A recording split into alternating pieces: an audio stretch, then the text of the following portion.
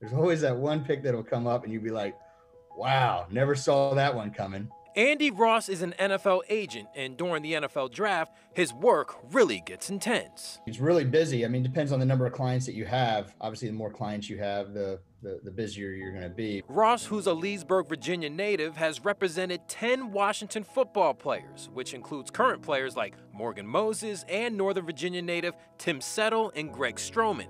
For Andy, seeing his clients' dreams come true on draft night is what makes his job so rewarding.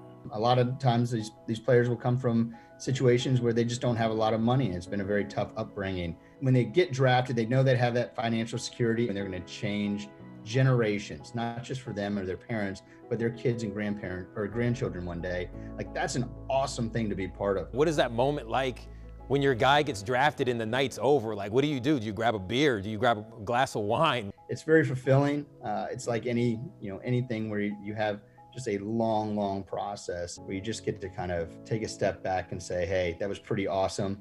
And then the next day you're like Bill Belichick. You wake up, you start watching film again, look for the next guy. You're trying to win championships.